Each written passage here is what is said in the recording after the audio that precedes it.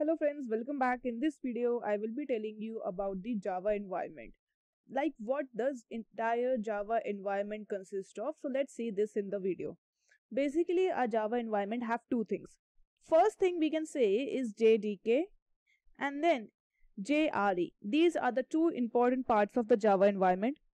JDK, we can say it is known as the Java Development. It is known as the Java Development Toolkit. Okay. This is your Java Development Toolkit, whereas JRE stands for Java Runtime Environment. Okay, so these are the most two important components that we need to have in our Java program, or the Java program is running on this Java environment, these two components only. Okay, so let's dig up into these two. First of all, Java Development Toolkit. Java Development Toolkit is basically, it is providing all the necessary classes, packages and files, libraries that are important for our execution of my Java program. Okay, so we can have the Java, we can have this Java C command, Java command, which is the interpreter. It interprets the Java source code, and then we can have Java C, that is the Java compiler that is necessary for compiling our program. And then you can have also Java P.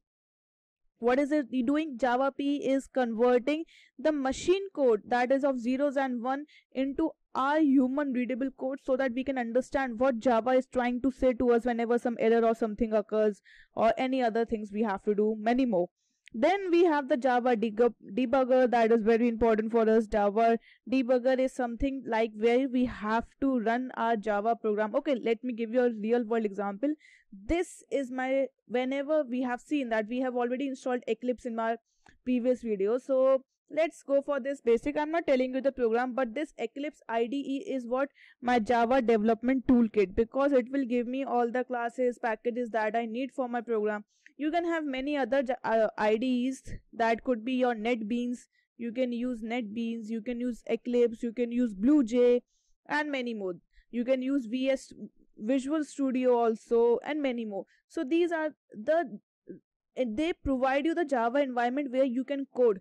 So these are the development toolkits. Okay, so this is your Java debugger that I showed you. This is one of the example of a Java debugger where you can write your Java code.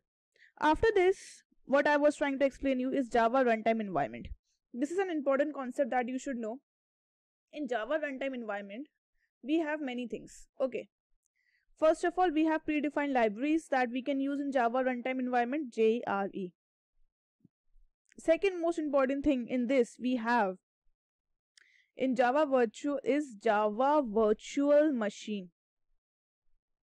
Okay, this is my Java virtual machine, which is the most important part of my Java runtime environment, as it consists, as we have the compiler and the interpreter, and this compiler and interpreter works with the virtual machine, or this interpreter is only known as the Java virtual machine. They work together to convert our entire Java source code or our program into the computer readable language, that is of binary language of 0 and 1.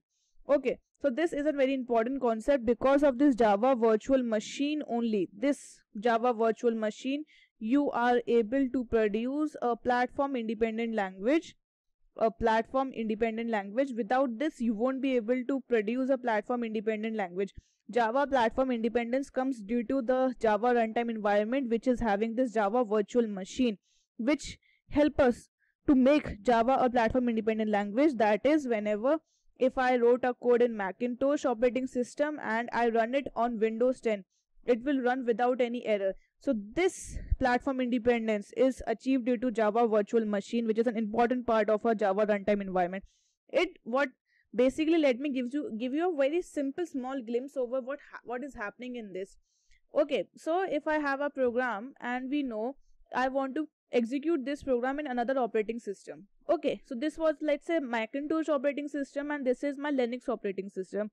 So what we'll do, our rest of the programming language, they just directly compile or interpret into the machine code. But what Java does, Java, instead of going directly of taking our source code and converting it into the machine code that is of 0 and 1, it produces a special intermediate code that is known as this bytecode.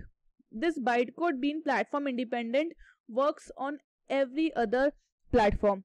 So what happens here, our program is being compiled and it is transformed into bytecode, and this bytecode is interpreted by the Java virtual machine and it is converted into a language of zeros and one. So what are the three steps that we require? A source code is first converted into bytecode, and this bytecode is platform independent, and this is converted into machine code or a language of zeros and one, or binary you can say. So this is what Java is doing to make it platform independent. We will take up deep in upcoming videos, but that's it. This is your entire Java environment that you should know, and especially the Java virtual machine. What Java virtual machine is doing, it is converting this bytecode into the machine code that makes it platform independent. Okay, so this is a Java virtual machine, or people call it as JVM also. So it means the same, Java virtual machine or Java or JVM. What it does, I repeat, it converts the bytecode into the machine code or 0 or 1. That's it for the video. Meet you in the next video.